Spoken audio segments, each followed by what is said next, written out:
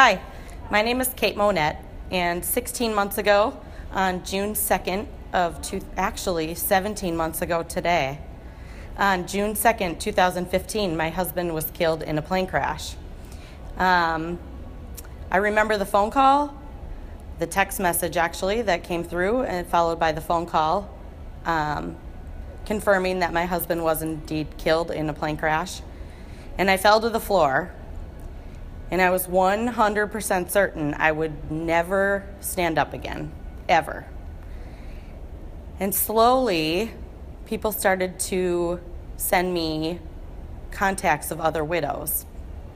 And 2 days after the crash, two very good friends of mine who were involved with Soaring Spirits came to my house, and we were able to connect. And those two women saved my life. They were also the women that told me about Camp Widow. And had I not found Camp Widow, I'm not sure where I would be right now. I'm not sure I would be here. I have two little kids, and this is now my second camp.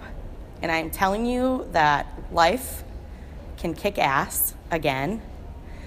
I'm standing up. I'm living it. It wasn't my plan, but it also became my new journey in life.